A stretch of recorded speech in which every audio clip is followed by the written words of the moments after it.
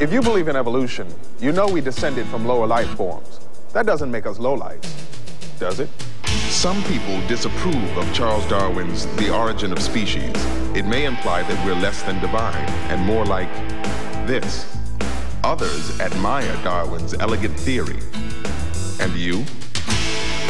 I'm Andre Brower at the Library of Congress. Trace The Origin of Species, next on TLC's Great Books Festival.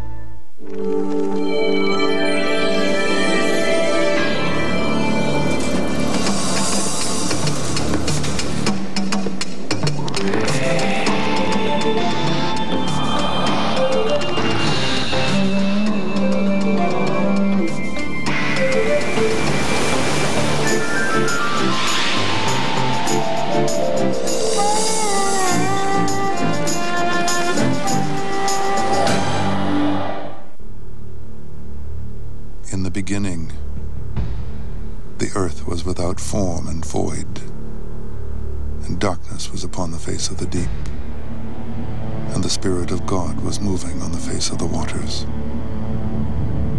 And God said, "Let there be light." And there was light. And God said, "Let the waters bring forth abundantly the moving creature that hath life, and fowl that may fly above the earth in the open firmament of the heaven." And God created man in his own image. In the image of God created he him. Male and female he created them. Some read Genesis as history. In the 17th century, an Irish archbishop named James Ussher calculated the date of creation by studying genealogies recorded in the Bible. God made the world in 4004 BC, he said.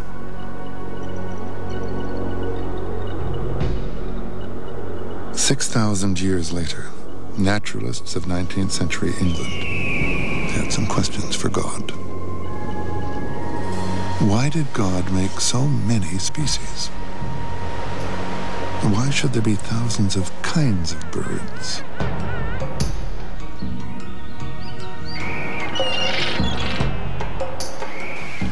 And why, for heaven's sakes, should there be over 1 million different kinds of bugs?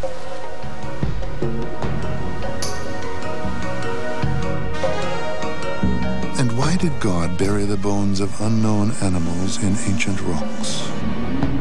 And why did high hills look like they were once at the bottom of the sea?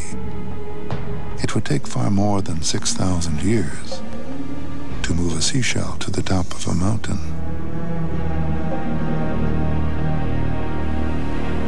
It took a born naturalist and trained observer, an Englishman named Charles Darwin, to hold the world up to the microscope of his mind and see what everyone else had seen, but in a way no one else ever had.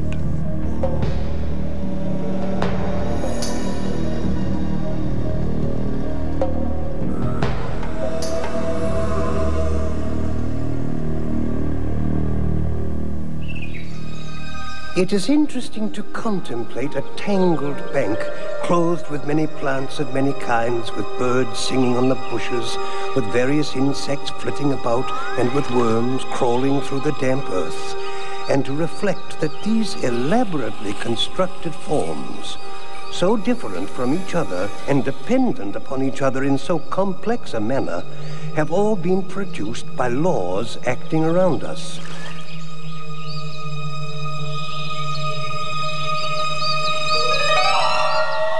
What Darwin gave us is an explanation, I go further, the explanation, for why we exist. The publication of The Origin of Species by Darwin in 1859 ushered in the greatest intellectual revolution since the proclamation of Christianity 2,000 years earlier.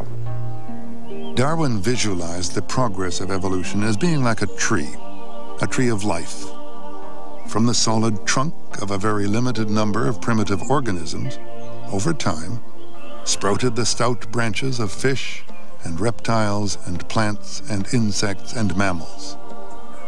They in turn branched out again and again, until finally there were roses and radishes, pigeons and peacocks, monkeys, apes and humans. Darwin's explanation was based on his theory of natural selection. In the random shuffle of heredity, each new individual is born slightly different from others. Occasionally, an individual will be born who is stronger, faster, or better able to cope with the changing world. That individual will thrive and pass on the advantage to its offspring. Generation upon generation, small changes accumulate until the new organism no longer breeds with what its ancestors had been. A new species has evolved. Non-random survival over countless generations leads to a gradual evolutionary change from small beginnings on our planet like bacteria. Over a sufficiently large number of these non-randomly selected generations, you end up with things like us, mammals, birds, highly complicated, beautifully designed creatures. There's not a shred of evidence that will stand the test of time that denies the biblical account of creation. That when God created Adam and then took Eve out of the side of Adam, they were as complete as we are now, that there was no evolution, no change. Darwin's theories moved man from his long-held position at the center of creation, causing a clash that carries over even to today. Nearly half of all Americans have said they prefer the biblical account of creation. It's like, to me, saying that this watch, with all of its intricate parts, somebody somewhere just threw a lot of metal up in the air one day and it came down, a watch that tells me exactly what time it is. It's even more ridiculous than that, because man is by far a more marvelous creation than this wristwatch. The argument goes that if there is a watch, there must have been a watchmaker. So surely the far more intricate world of living things must imply a designer. What Darwin was saying is that the struggle for survival alone, given immense spans of time, can produce the rich and varied world we see today.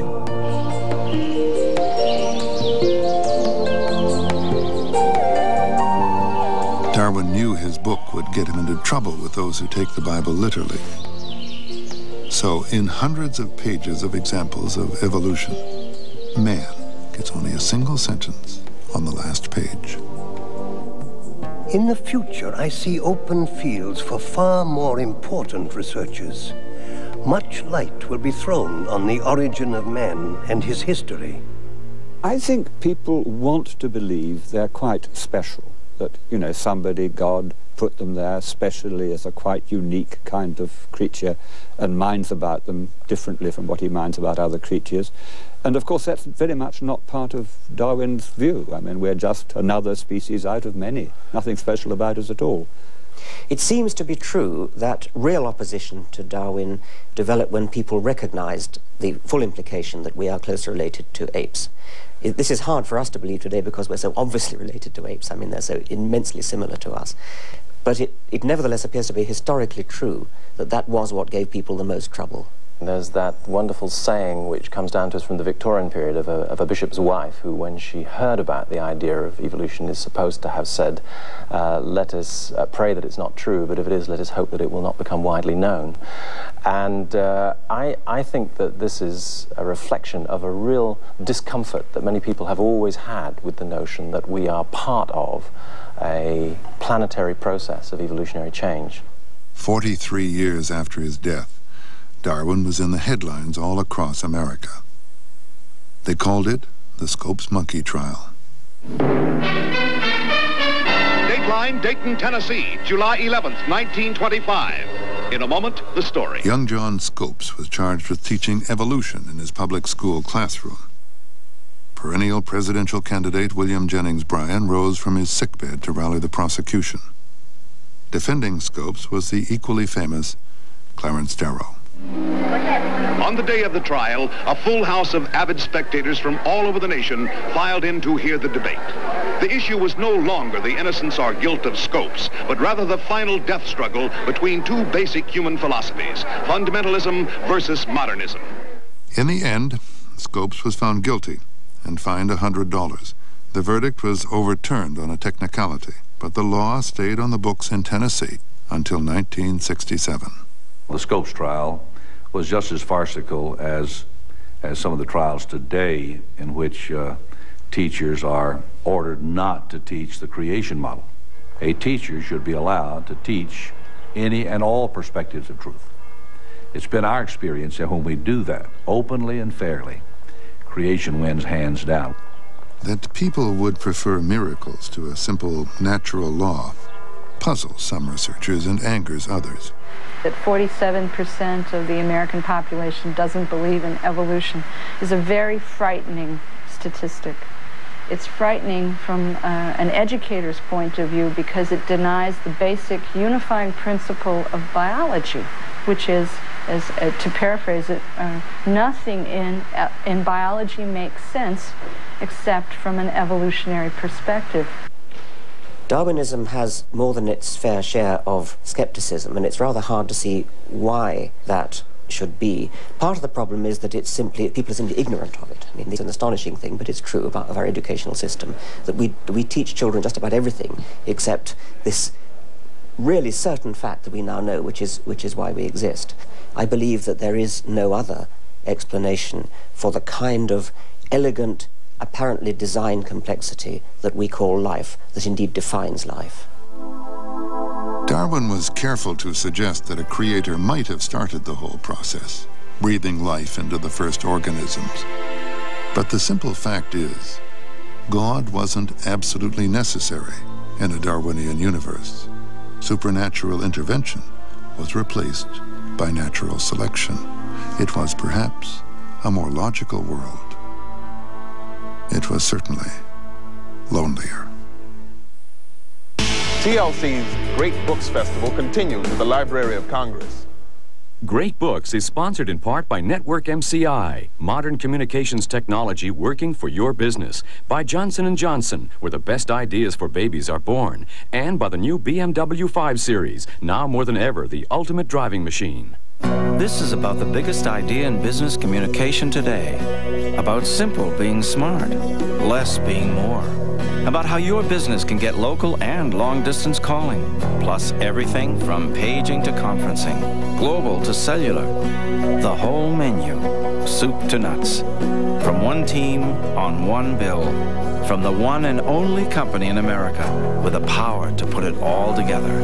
Network MCI. That's how. Recently in Florida, a select group of babies took part in an important study. They helped the Touch Research Institute study the benefits of infant massage. With a small amount of Johnson's baby oil and a simple technique, many babies seemed to sleep better, appeared to cry less often, even seemed more alert. And what the mothers learned was all it takes is a few drops of pure Johnson's baby oil and their own two hands. Johnson's, where the best ideas for babies are born.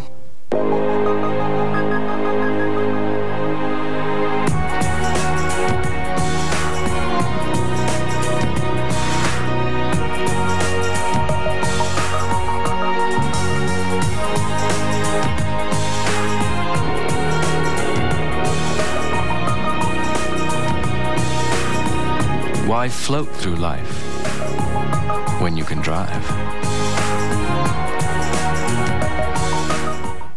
Welcome to a world where reason, science, and the future are up for grabs. The Quest, Fridays premiering October 4th at 8 on TLC. A friend of mine told me, try America Online. I said, why? I've got a computer. He said, try it. You'll see. It's simple. Every time you sign on, welcome. It tells you if you've got mail. You've got mail. Want to send some email? Type the message. Click here, and it's done. I like this. With one click, I can browse all kinds of great features on America Online. I've gotten help with my golf swing, planned my next vacation. I even get stock price updates every 15 minutes. America Online has over 100 newspapers and magazines, everything from Business Week Online to Cycle World, and I can browse them all. With America Online, you can point and click your way across the internet. And their web browser makes it easy to explore the World Wide Web. Call the toll-free number and you'll receive your free startup kit and 15 free hours to look around. It's worth a try. You'll see. Call 1-800-570-9944 now for your free America Online Startup Kit. That's 1-800-570-9944. Call now to arrange for a free phone consultation. It was a world in transition. The Industrial Revolution was just beginning. In Britain, it seemed, all the world was opening to these engines of change. It was a time of big ideas and big men. There was Erasmus Darwin, a prosperous country physician, a published poet, a free thinker, and a champion of the new technology. His son, Robert, another man of influence and girth, followed him into medicine, and when Robert's second son was born, February 12, 1809, it was assumed he would be part of a third generation of country physicians. But Charles Robert Darwin was happier in the woods than the classroom. He preferred to be outdoors, hunting, bird watching, collecting, exploring.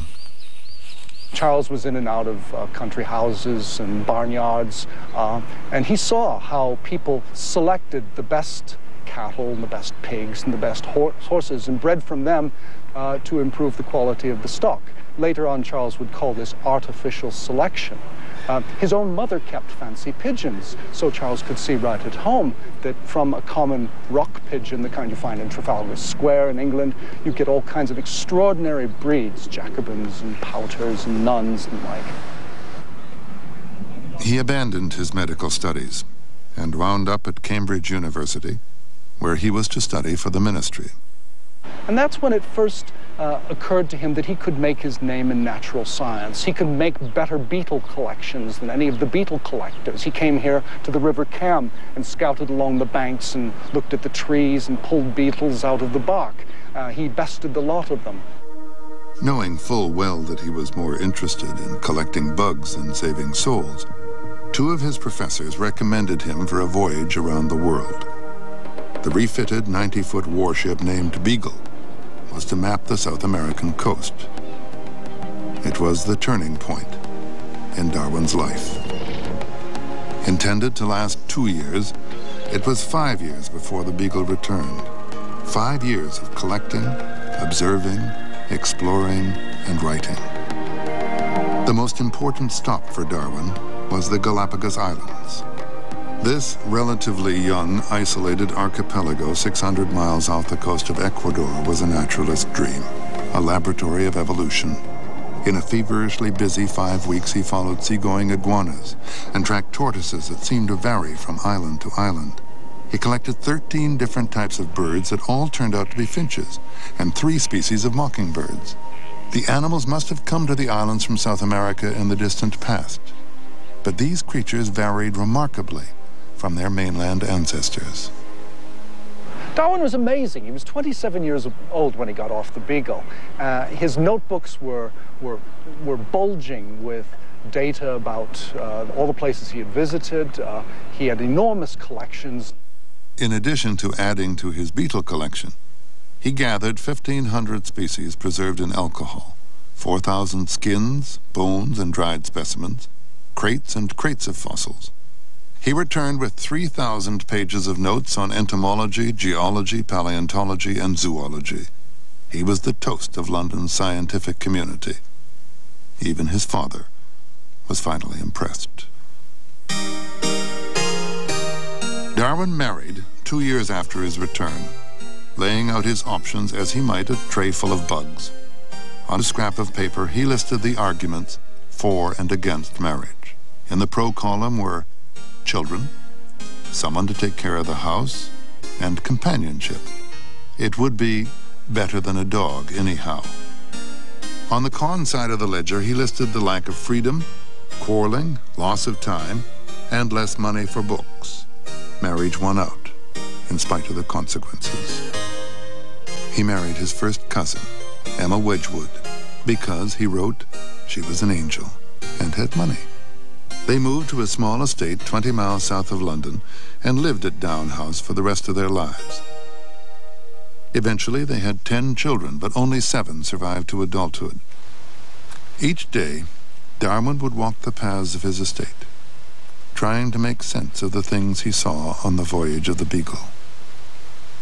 He wrote for 3 hours every day, even though he was ill for much of his adult life, apparently from the strain of the idea he was secretly developing.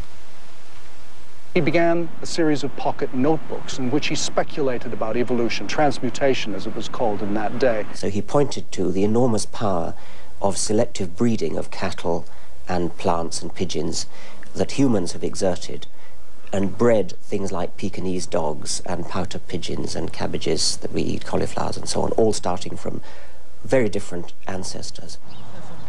Our English racehorses differ from horses of every other breed, but they do not owe their difference and superiority to descent from any single pair, but to continued care in selecting and training of many individuals during each generation. 300 years ago, this breed did not exist. English breeders crossed smaller Arabian sires with English mares. Then and now, the thoroughbred is the fastest horse in the world.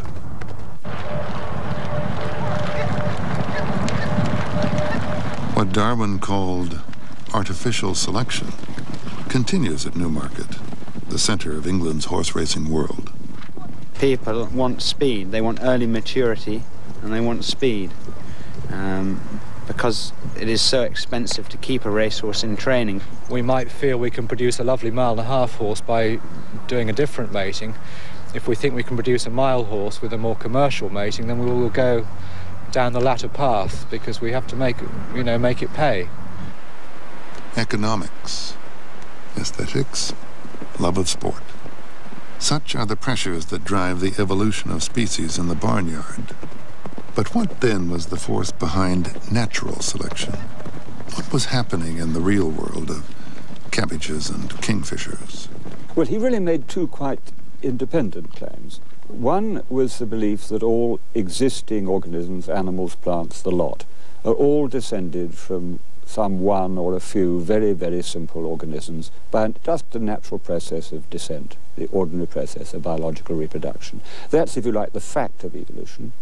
And then the second thing he said was a mechanism, a process which would bring it about, which was his idea of natural selection. The survivors were naturally selected in the way that individuals in the barnyard were selected for what the breeder wanted in his stock. And Darwin went on to develop that original idea for 20 years after October 1838, when it occurred to him, and finally it became the centerpiece of his book, The Origin of Species. You're watching the Great Books Festival on TLC. See with perfect clarity, perfect comfort, the way you were meant to see through AccuView contact lenses, precision crafted for exceptional vision, ultra thin for lasting comfort. That's why it's the world's #1 contact lens. It's the perfect balance. 20/20 vision, 20/20 comfort. AccuView disposable contact lenses. And now buy 4 multi-packs of AccuView from your eye doctor and get this Johnson & Johnson first aid kit free. This is about the biggest idea in business communication today. About simple being smart, less being more. About how your business can get local and long-distance calling, plus everything from paging to conferencing, global to cellular, the whole menu, soup to nuts. From one team on one bill, from the one and only company in America with the power to put it all together. Network MCI. That's how. Here, kitty, kitty, kitty. Here, kitty, kitty, kitty. Dinner time. Is my little precious hungry?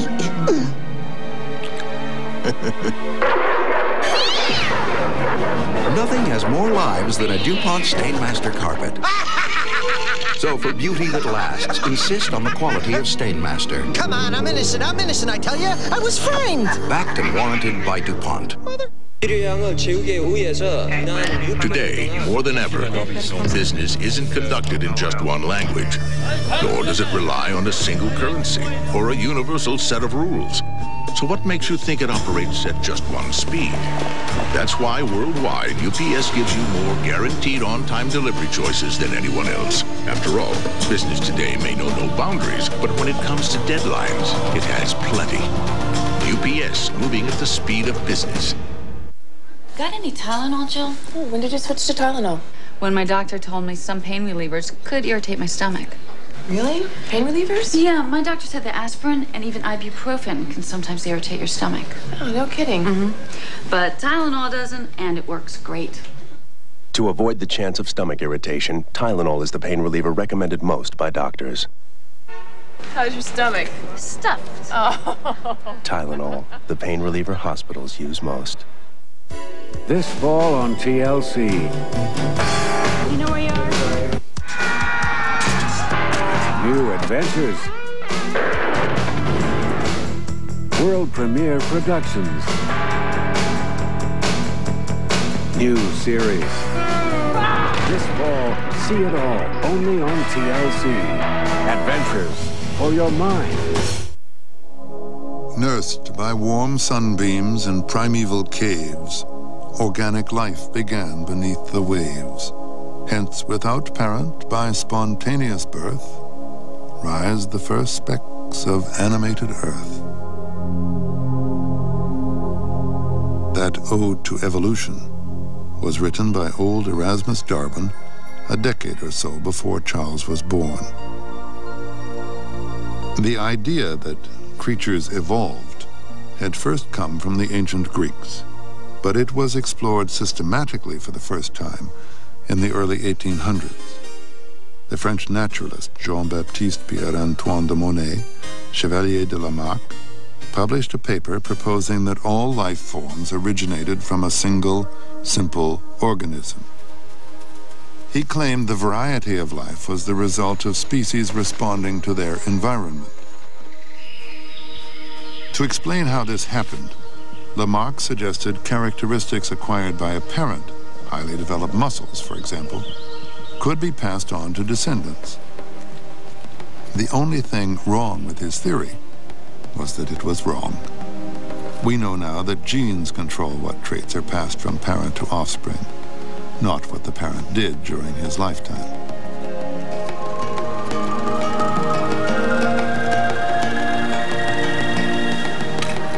Darwin wore his walking path smooth, trying to understand the how of evolution.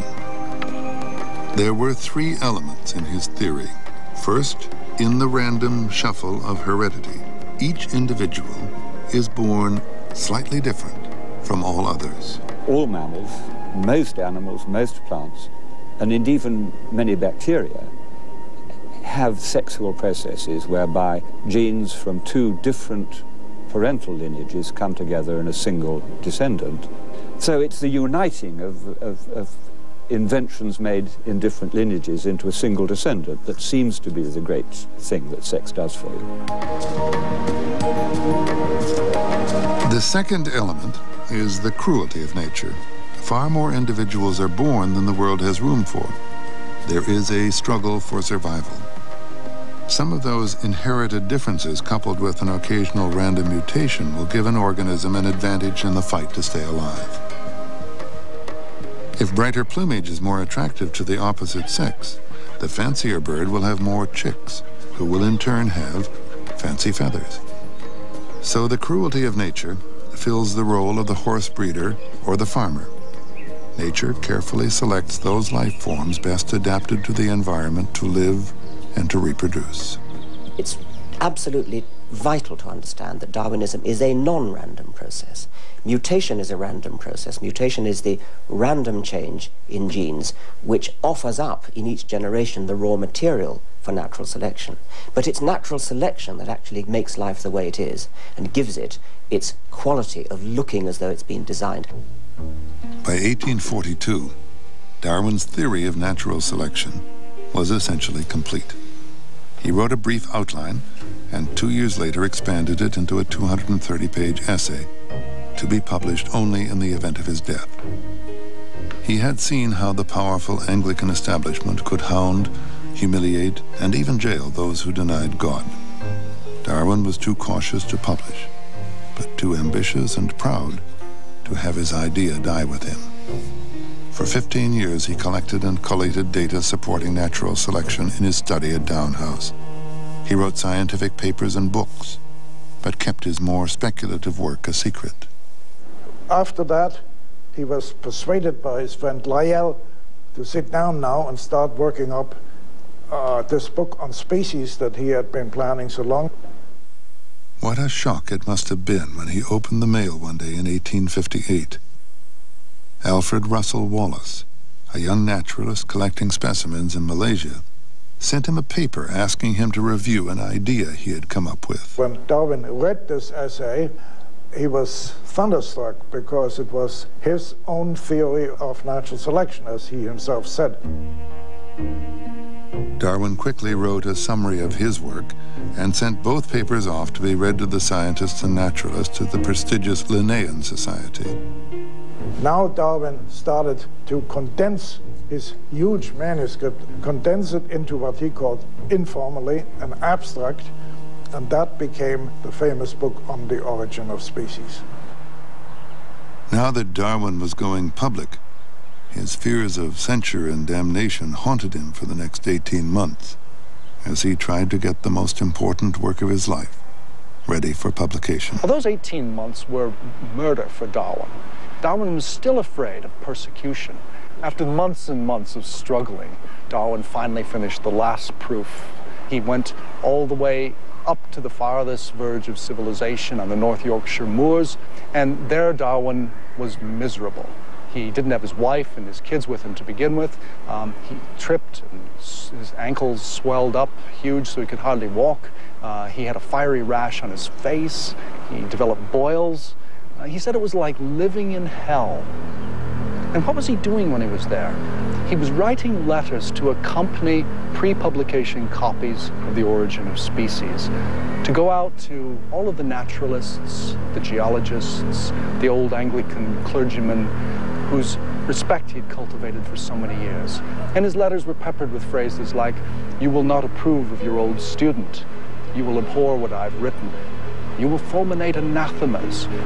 You will long to crucify me alive."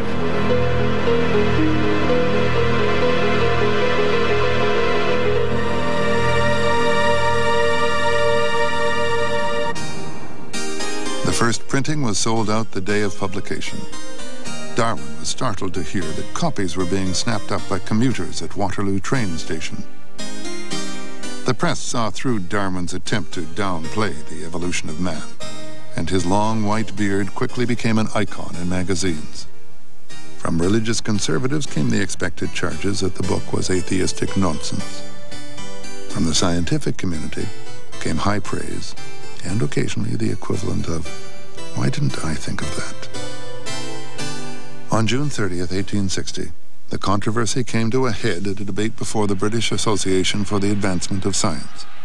Bishop Samuel Wilberforce attacked the Darwinian view. Biologist T.H. Huxley supported natural selection.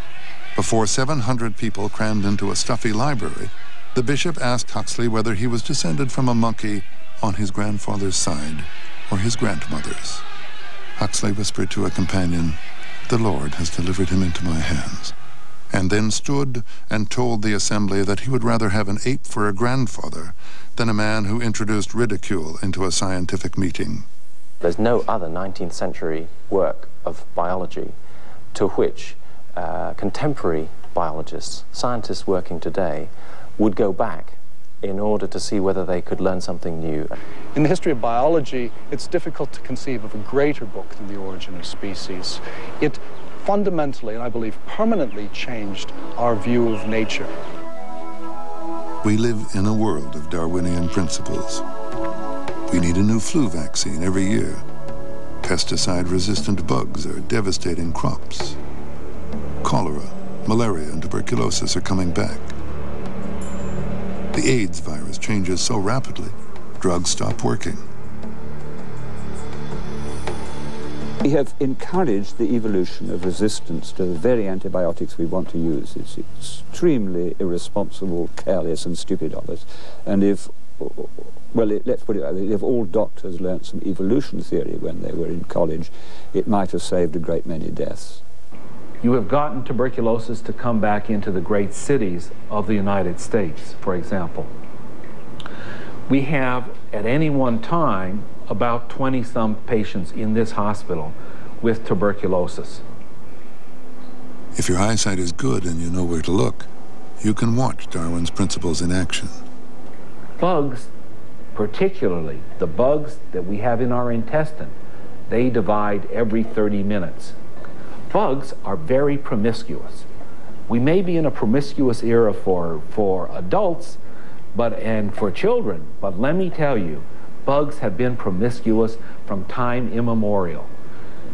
A Enterococcus doesn't feel that it makes any difference whether it mates with a group A strep or with a pneumococcus or with a staph or some other organism like that. It is totally impervious. It has no character whatsoever.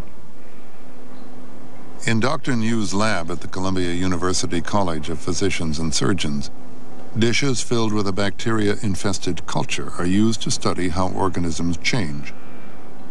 Once the bacteria are well established and breeding away, dots of antibiotics are introduced.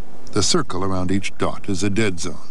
The bigger the circle, the more bacteria have been killed, the more effective the drug. But of the many millions of individual bacteria in the colony, a tiny fraction will be naturally resistant to the drug. When their rivals die, the survivors quickly take over. Virtually all staphylococci in the world in 1941 were susceptible to penicillin. By 1944, although very little penicillin had been used in a hospital, what had happened is 25% had become resistant. By 47, when one started to use penicillin extensively in hospitals to treat pneumococcal pneumonia, to treat severe infections, what had happened, we were up to 75% resistance. Those organisms now would not be killed by penicillin. So discoveries that were hailed only a few years ago as miracle drugs have not been the permanent panaceas we thought they'd be. It's Darwinian theory at its best. And this organism can only be killed by a couple antibiotics. And I will tell you that if I used this one that's inhibiting it at the present time, in a week it will be resistant to that, it will be resistant to that, and resistant to that. In a week. In a week. That's why diseases we thought we had conquered, like malaria and tuberculosis, are coming back, leapfrogging over our efforts to stay ahead of them. It does turn out, again, that many bacteria become resistant to penicillin, and we can follow the changes. In the case of malaria, which is also becoming a very serious disease again, it's partly that the malarial parasite has changed. It's also, of course, that malaria is transmitted by mosquitoes, and the mosquitoes have changed. I mean, we used to be able to kill the mosquitoes with insecticide, and now we can't. So it's both the mosquito and the malaria are changing. We're creating trouble for ourselves.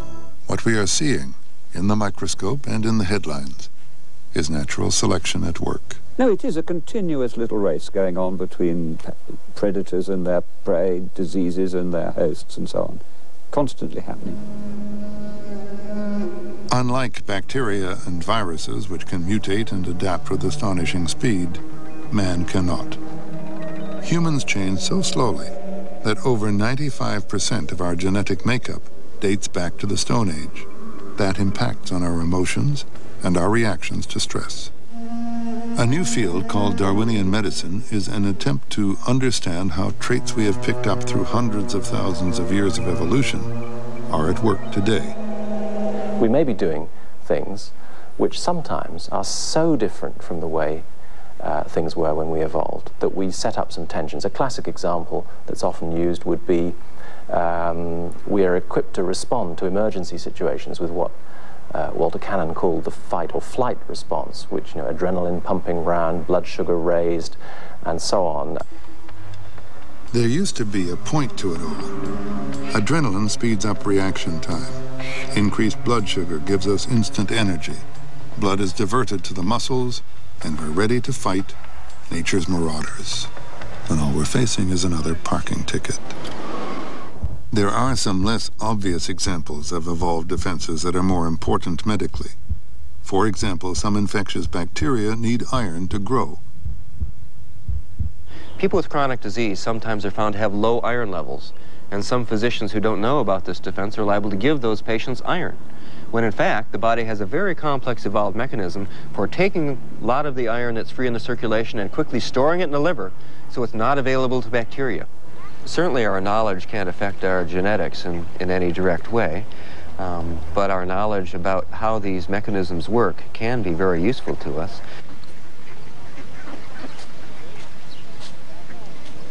More controversial are attempts to apply Darwinian laws to human behavior.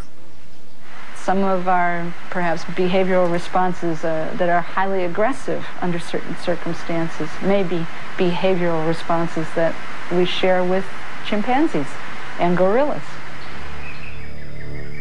Some scientists contend an evolutionary understanding may go a long way toward explaining the advantages of certain behaviors we see in the world today.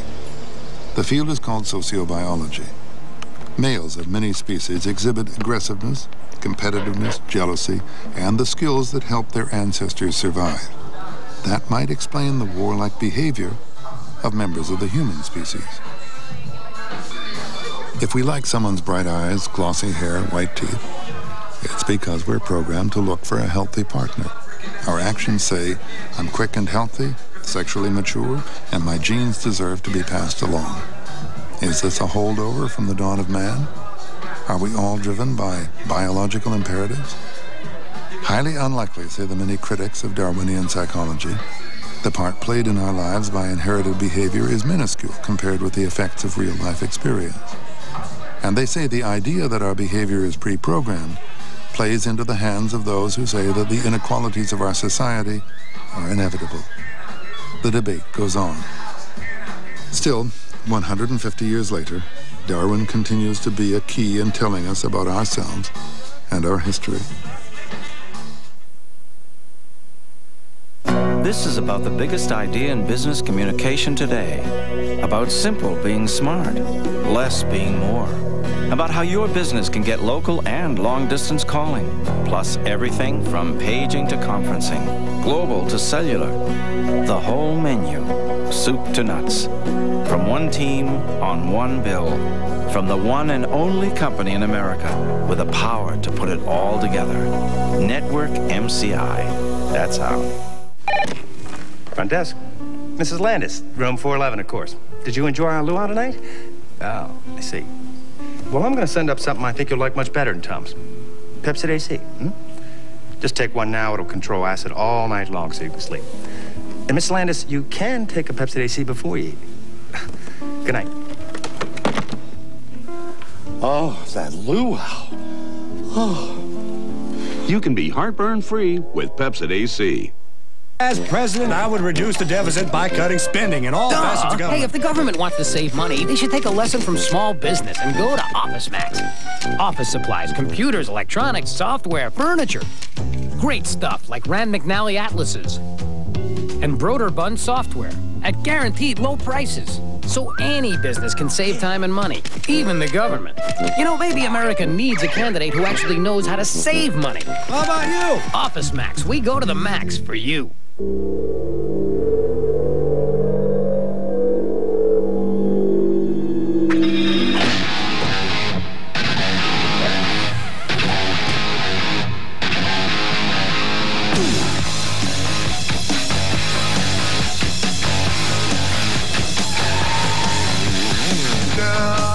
You really got me now. You got me so I don't know what I'm doing.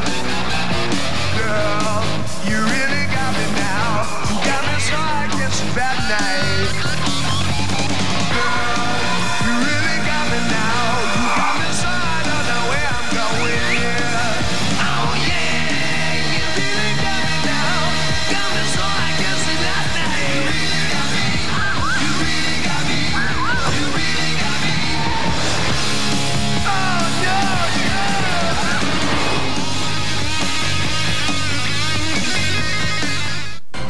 frontiers completes your understanding. Without it, would you know how TV works?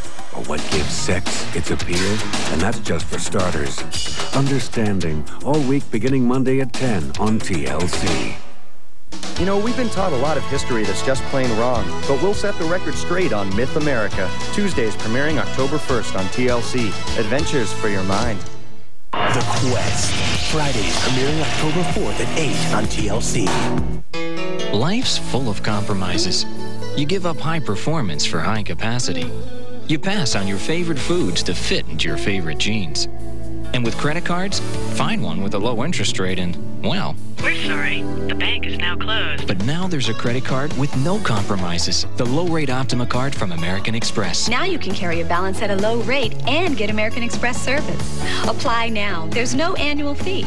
Call 1-800-4-OPTIMA. You'll get a low rate of 7.9% for an entire year, so you can pay off your bill at your own pace. And after that, the rate won't skyrocket like with some other cards. Plus, there's no annual fee, ever. You can apply now, right over the phone. And you'll have the service of American Express. No problem. It's all taken care of. Call now, 1-800-4-OPTIMA. Get the savings and the service with no compromises and no annual fee. The Optima card from American Express. It gives you more to let you do more. Dancing across the screen are triplets of letters. The language of life. Those T's and G's and A's and C's spell out genes, the basic building blocks of heredity. Scientists are using this newest of the sciences to answer some of the oldest questions.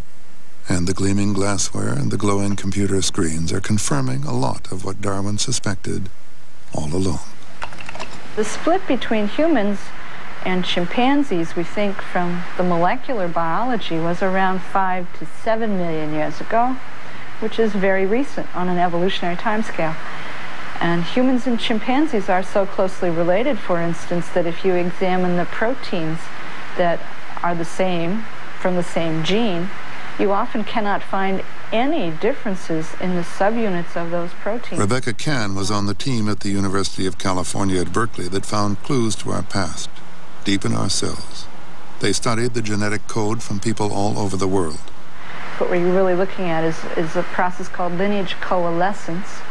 When you did that, they all coalesced into a single ancestor, a maternal ancestor. They calculated human lineage back some 200,000 years to a theoretical ancestor the press promptly dubbed Eve. I actually don't like to use the word Eve because it has a lot of religious connotations that aren't really biologically accurate. It implies that there was a single ancestor for all people, and this is sometimes seen in the press as a single woman who gave rise to all humans. That's not really true. There could have been anywhere from 2,000 to 10,000. If the Berkeley team's research holds, then everyone in the world, all the individuals and families and tribes and races, can trace their family tree back to a small band of people who lived in Africa 200,000 years ago. If anything had happened to that tiny group, famine, flood, disease, anything, the human race might not exist. There has to have been several billion years of continuous, successful parent-to-offspring transmission to get to us. At any one point, if that had not been successful, our line of ancestry would have died. In the northern hemisphere, horses evolved to fill a herbivore's niche in the ecosystem. On the isolated continent of Australia, nature took a different tack. Instead of horses, evolution came up with kangaroos. If we ran evolution again, I'd be pretty confident that you would get animals that we'd call carnivores, animals that we'd call herbivores, animals that we'd call parasites, and so on. And they would do their carnivory, their herbivory, and their parasitism in roughly the same ways, but they wouldn't be exactly the same. It might not even finish up with an intelligent, communicating, talking animal. I mean, it's very striking that the dinosaurs ruled the Earth for 100 million years. They ran about on their hind legs, so their hands were free. There's nothing to stop them making tools. And yet they never invented or evolved an intelligent, speaking form. Try to imagine what the Earth's dominant species would have looked like if dinosaurs had evolved instead of mammals. Paleobiologist Dale Russell of the Canadian Museum of Nature did that. And the result was a winsome green creature who probably would have been sure that it too was the inevitable outcome of biological history.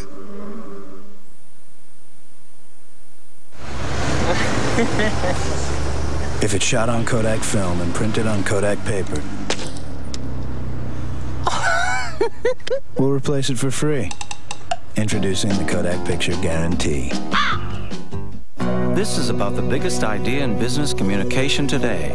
About simple being smart, less being more. About how your business can get local and long-distance calling, plus everything from paging to conferencing, global to cellular. The whole menu, soup to nuts. From one team on one bill. From the one and only company in America with the power to put it all together. Network MCI. That's how. See with perfect clarity, perfect comfort. The way you were meant to see through AccuView contact lenses. Precision crafted for exceptional vision. Ultra thin for lasting comfort. That's why it's the world's #1 contact lens. It's the perfect balance. 20/20 vision, 20/20 comfort. AccuView disposable contact lenses. And now, buy 4 multi-packs of AccuView from your eye doctor and get this Johnson & Johnson First Aid Kit free. Come on, you know I love you. Of course I've got your picture. It's in my jean jacket, right next to my heart. If it's shot on Kodak film and printed on Kodak paper, we'll replace it for free. Introducing the Kodak Picture Guarantee. Frankenstein, a plea for tolerance or a warning about the dark side of science. The War of the Worlds, popular science fiction or an argument for genetic engineering.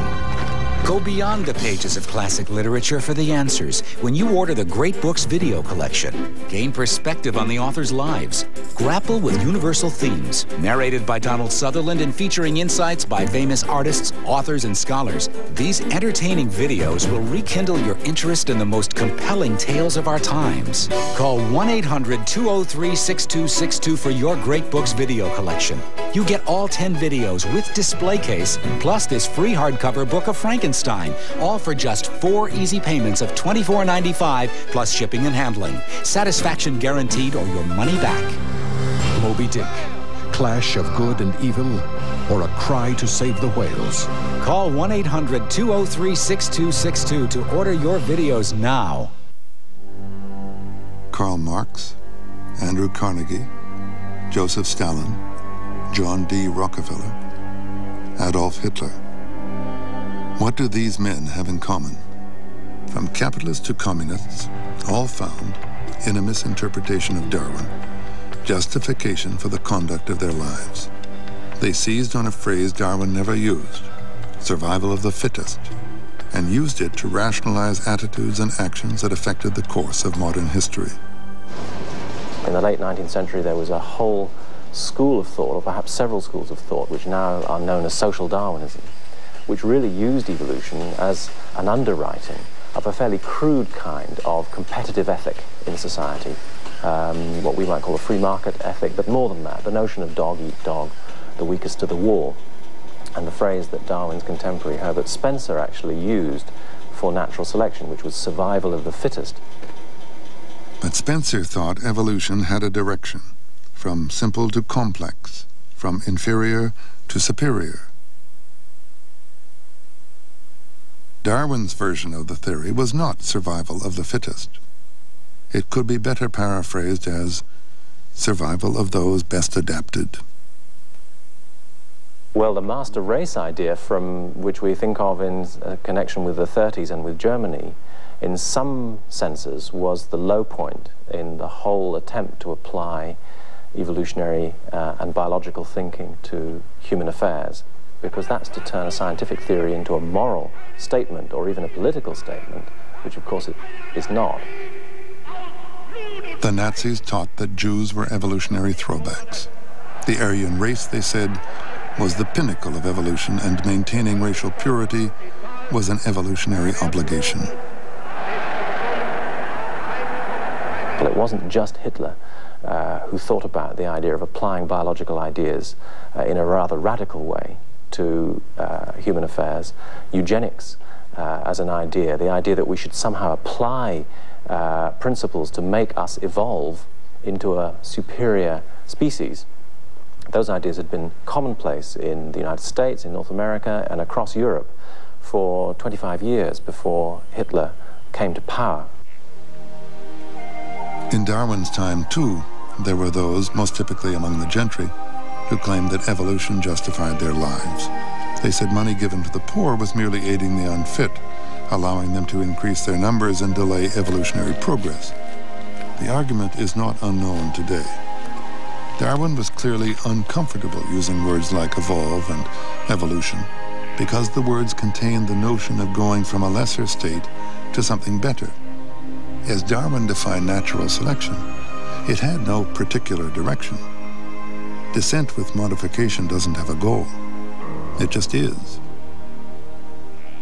We have no automatic right to our place on the earth. We have no automatic guarantee of our long-term survival. Most species that have ever lived are now extinct.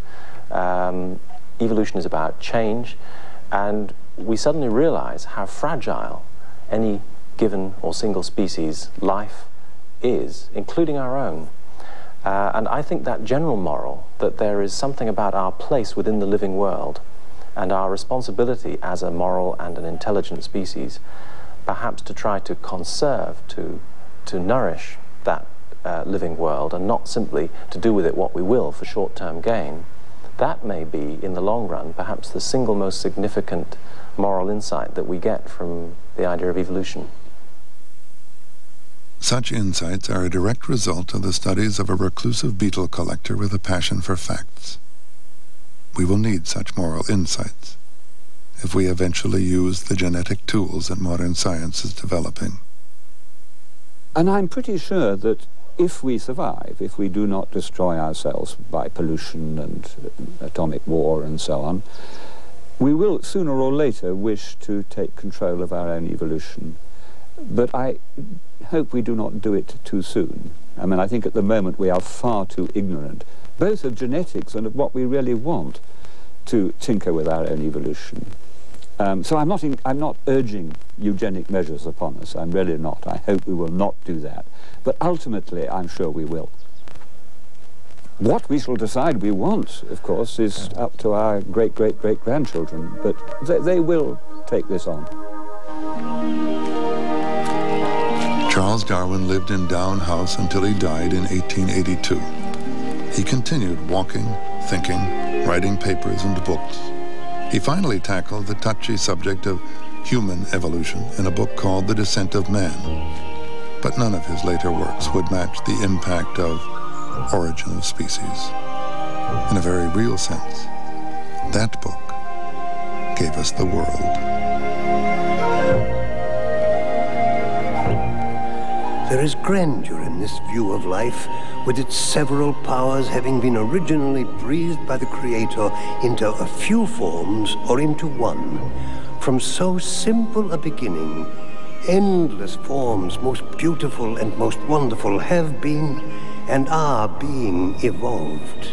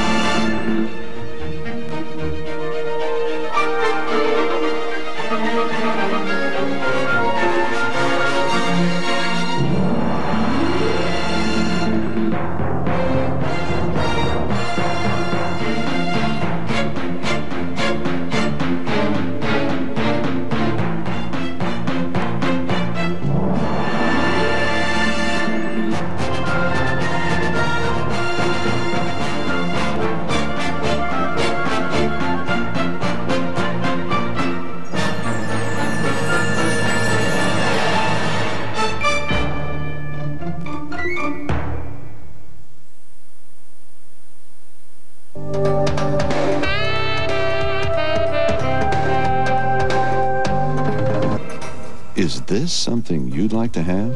You know, a trim, sexy waistline you'll be proud to show off? Or how